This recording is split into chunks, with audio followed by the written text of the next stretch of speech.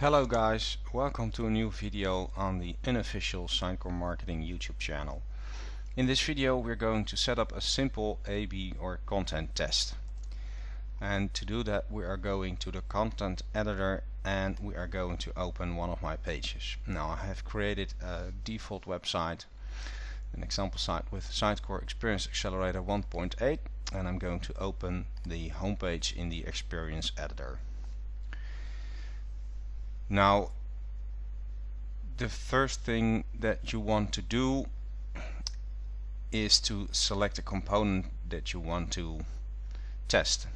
And we are not going to test the look and feel, but we're only going to test the content.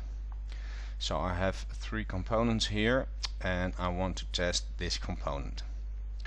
So I'm going to select it, and in here I have a button, test the component button, and when I click it a new window will appear, and in here I can add some variations.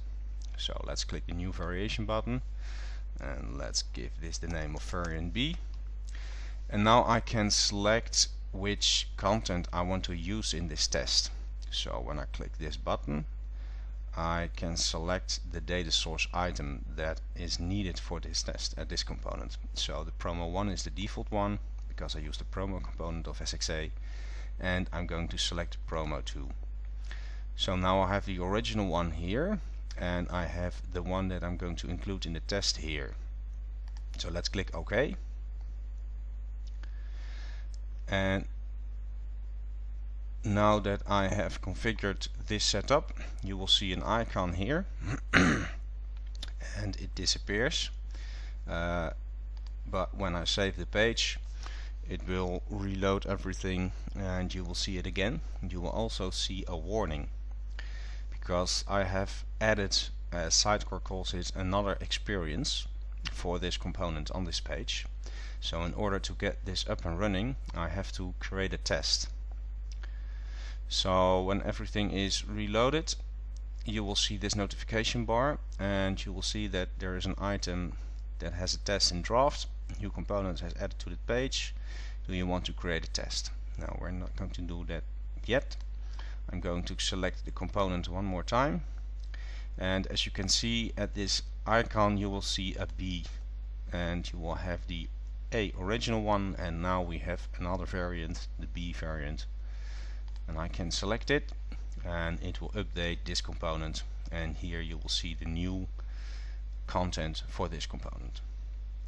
So let's create a test, otherwise your users will not be enrolled in this test. So I'm clicking on this link and now a new window appears, and here we will get a preview and we can configure some settings of this test. Now it's giving me a warning. And it's telling me that based on the historical data it will take more than 485 days to finish the test. Now this is my local environment, so I don't have much visitors. As you can see there are 9 visitors per day on average. So that's logic that it will take too much days to get a significant result. But it's cool that Sitecore predicts this kind of information and the success of the test. So in here you will get a preview of which component is tested and how it looks. I'm not going to click on the thumbnails and on the large image, but below you can set the expected effect of the change. It's just for yourself so you can learn.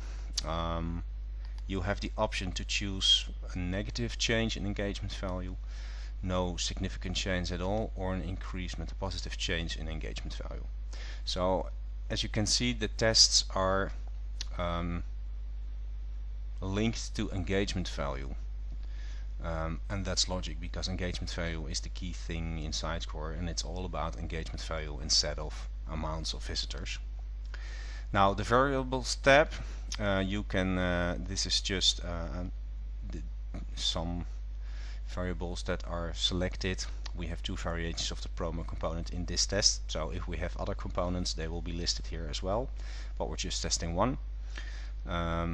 It's showing me some information that based on historical data and 9 visitors a day and a confidence level of 95%, it will take 485 days, and the maximum duration of the test is 90 days.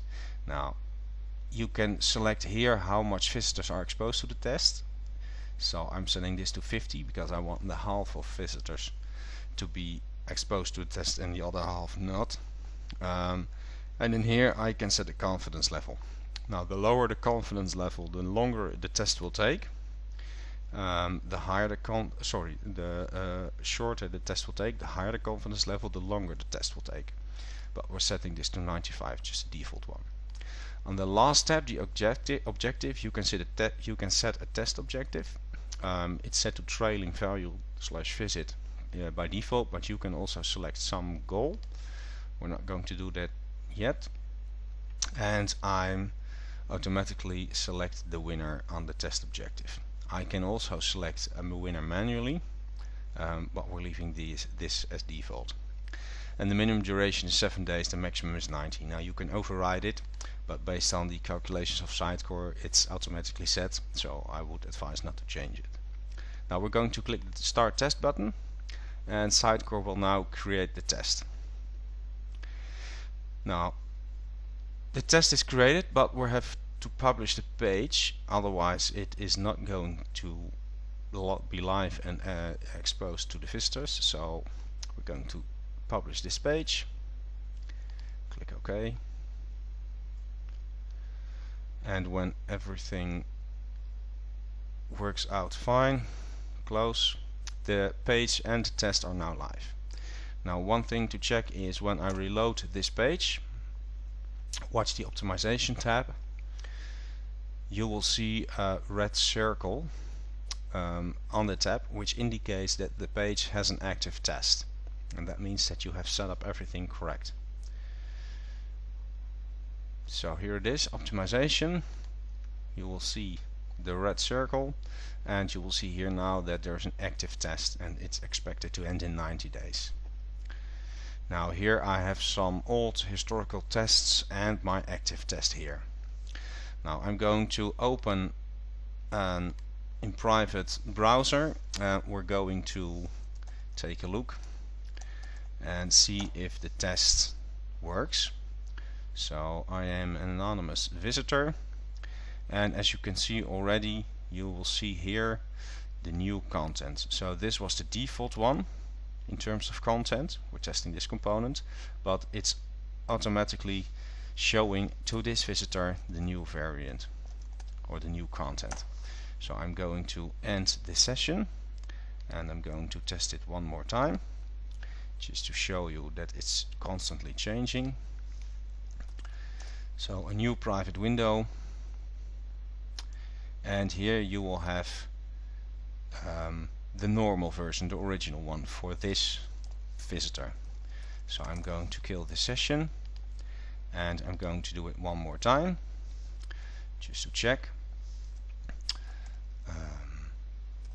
that logo. Now as you can see for this visitor it's also the original one. So let's click on this button one more time just to have some kind of interaction within this session. Okay, so we have set up the test. We have seen that some visitors are exposed to the test and some are not. I'm going to refresh this page and let's see if we have some analytics for this test. So what I can do is go to test result, and it will create a report. Now obviously there is not much to see yet. I don't have any goals converted. I don't have much pages, just one click. But as you can see, out of the 3 visitors that we had, one was exposed and it's listed here. And you can also go to conversion rate and choose, for example, a goal. Now there is no data yet, but say that you have a page that is reached on the call to action button and a goal is triggered there. you will get information here about the conversion rate of specific goals that you select and that were exposed during the test, and a list of the variables in the test. Now if you want to cancel the test, you can do that by clicking on this button. The test has run not long enough to pick a winner, but if the test has more results, you will get an option here that you can manually pick a winner if you want to, and then that variant is automatically put online. Now when I'm going back to a private window one more time, I'm going to look at the page, then you will see that on the left component you will see the exactly same content, and that is because I have created in exactly the same way a test for this component, and I have manually picked the winner here, and that was based on the amount of clicks in goals that were triggered. And I have configured to Sitecore that that winner should be used from now on, so it's automatically using this data source item for this component instead of the default one like you see here. So that's it. This is how you can set up a very basic test to test your content. You should definitely use it because it's very powerful and gives you lots and lots of insights. If you have any questions, please ask them on LinkedIn or Twitter. I will include my usernames in the description below. And thanks for watching.